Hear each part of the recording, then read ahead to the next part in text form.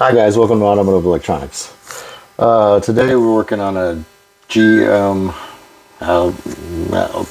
03 07 error 1500 truck chassis ABS module. This turned out to be a remanufactured module, so it is not exactly the same as the Kelsey Hayes. Looks pretty damn close. Fooled me for a little while till I got it apart, but anyway, the repair process is the same, and I'll show you the points to look for in there, and we'll get after it. Thanks a lot. Okay, today we got us another GM ABS module.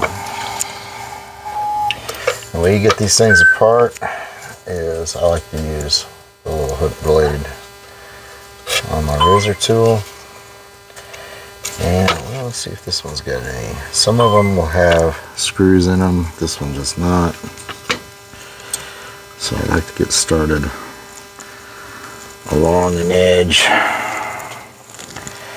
Hook that razor blade tool in there and just start slicing this probably RTV. It looks kind of like this one might have been into before. It does have pins along the way, so getting around those pins is sometimes a challenge. And it is also sometimes a challenge not to cut my own thumb off.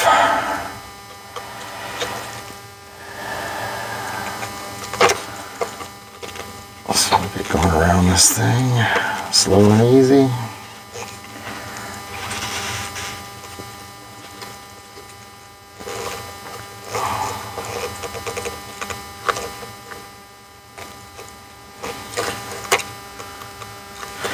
You don't want to be too deep into it because the circuit board is right underneath there.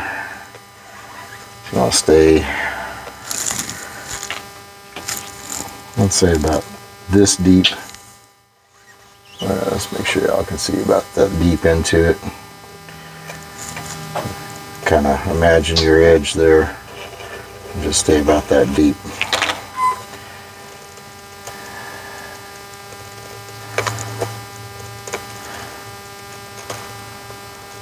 You get to this part right here, you won't be able to get all the way into that corner, but that's alright. Just start over the next place you get. Next place you can get to.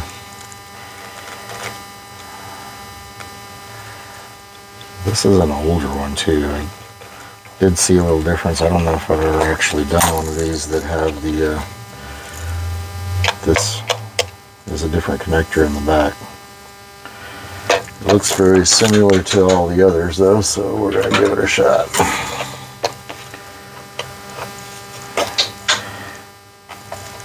I like to drive a screwdriver down the edge here. Again, staying on the edge, staying off the circuit board. Kind of wedge that sucker in there. You start get you some separation. If I can find my big screwdriver. Naturally, I can't find my big screwdriver, big flathead. Well, in that case, we'll just use a little flathead.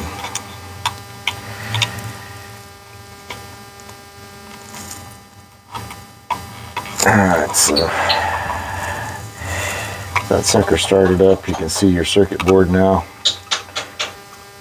Get you a little distance in between your housing and your top plate. I can see that I'm not prying out on my circuit board.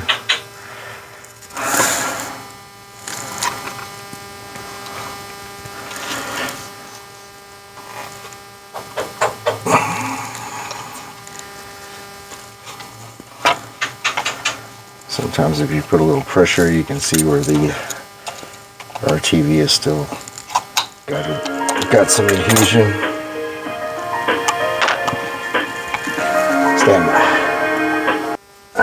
Okay, so back with you here. Now we get the separation down. I've got it pretty much apart here, but it seems to be hanging up. I'm not sure what it's hanging up on.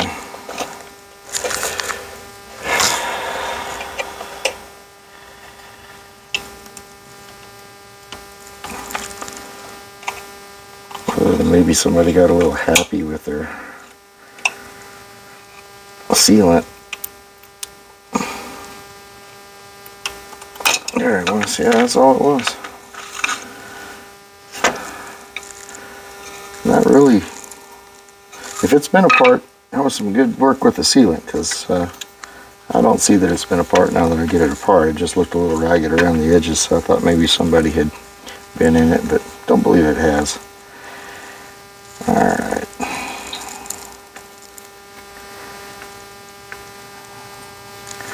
Well, with the naked eye, I don't see a whole lot of cracking that I was expecting. You'll expect cracking on solder joints, one here, here, here, here, here, here, here, here, here, here, here. These here, and these here. Like I said, I'm not seeing a whole lot of cracking with this one, but take a look at it under, we also reflow this area right here. So we'll take a look under the microscope and see what we can find. My eyes are not what they once were. So we'll get over here and look with the old man cheater tool.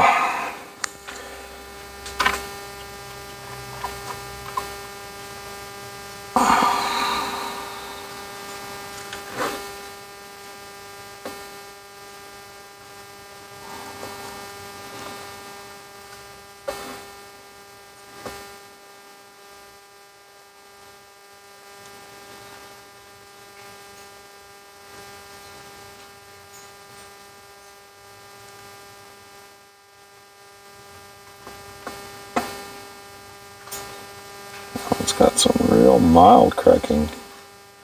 Nothing that I would be expecting to... that one's pretty cracked. Let's look at these joints.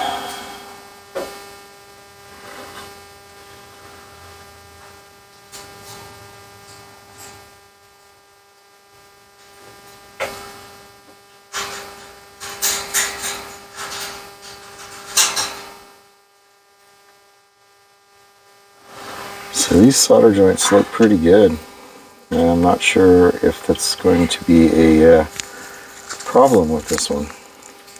Like I said, typically we'll see these, they correspond with where these things solder onto the board.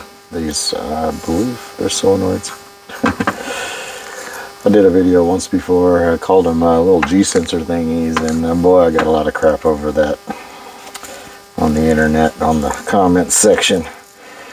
And you know, effectively, I think that is what measures the, that's what the functional part of this component is that it is measuring your braking.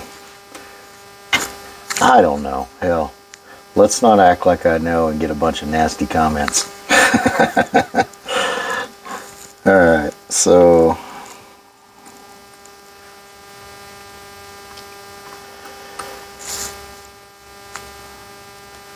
I'm not seeing nothing to fix on this, to be honest with you. And this is a different model. Normally there is a relay that is in this area here.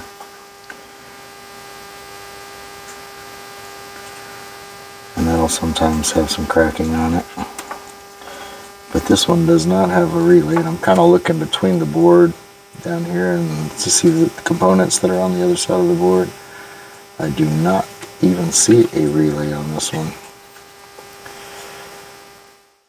I don't see the typical pin configuration that you would with your relay, unless that is one. If it is, it's a little 4-pin relay.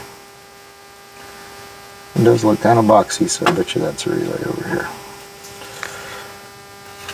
Yeah.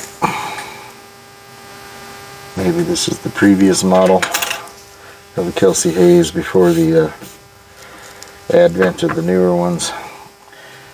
And it does look like it has held up better than the newer ones.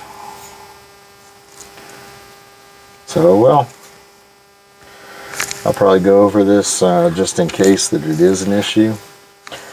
We'll we'll resolder the typical things that, since it's apart, doubt I wind up charging this guy for this repair though, because I don't believe it's broken.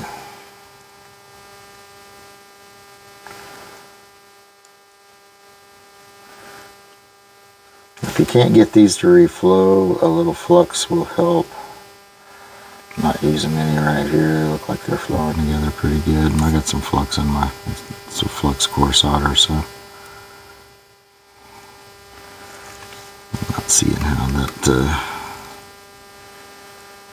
any of these would have been a problem though.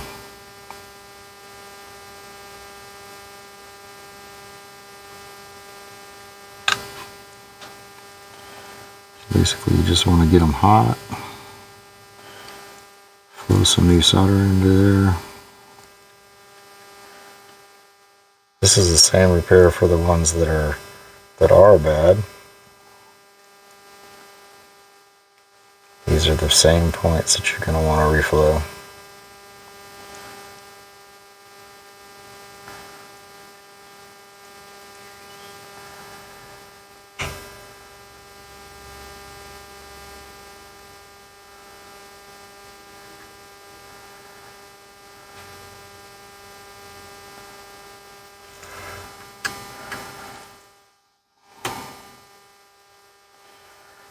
Got all the cylinder lines.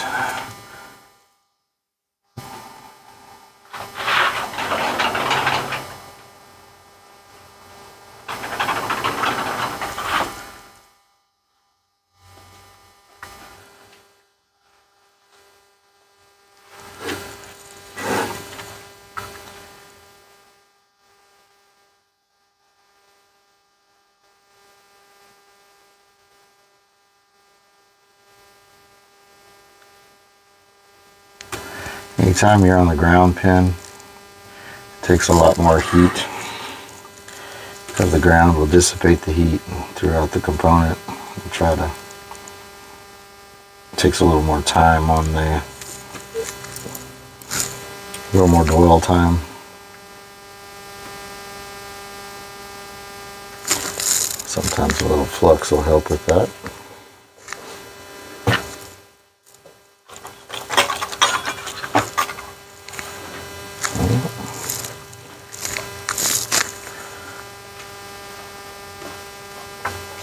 What are you whispering for?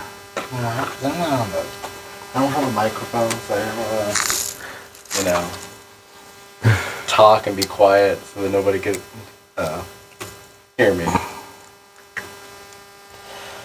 I'm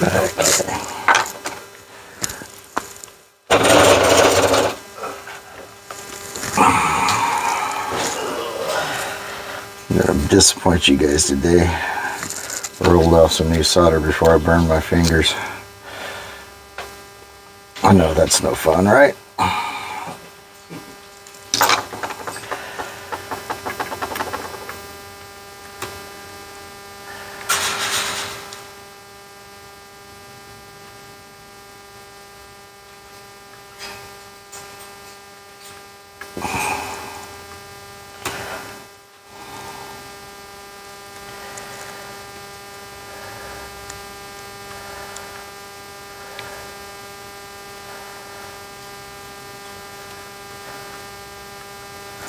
Anytime you add a bunch of flux like that, you want to get it back off of there. And do that with a little alcohol. You want to use 99% alcohol. 99% alcohol is 99% instead of 80%. 80% alcohol is only 80% alcohol. Guess what the rest is? That would be water. You don't want to put water on your board. Alright. That off of there so it doesn't cause any trouble down the road. Let's see if we can get over these pins as well here.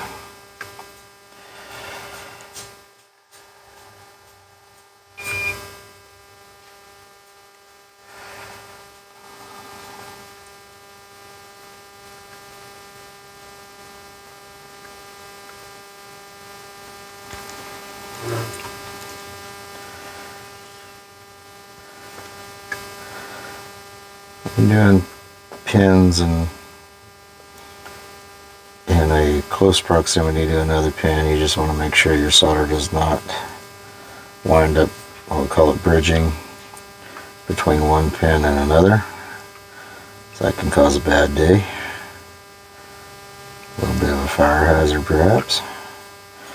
If you're not comfortable with that, take your device to somebody like me. Anywho, I'm going to go over this mystery component too. I don't know what the hell this connector does, but while I'm here, might as well hit it.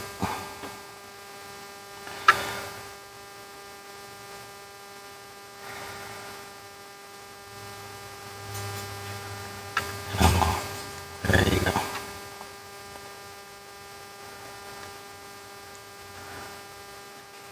Said if you're having a hard time on one side versus another, well, you found the ground.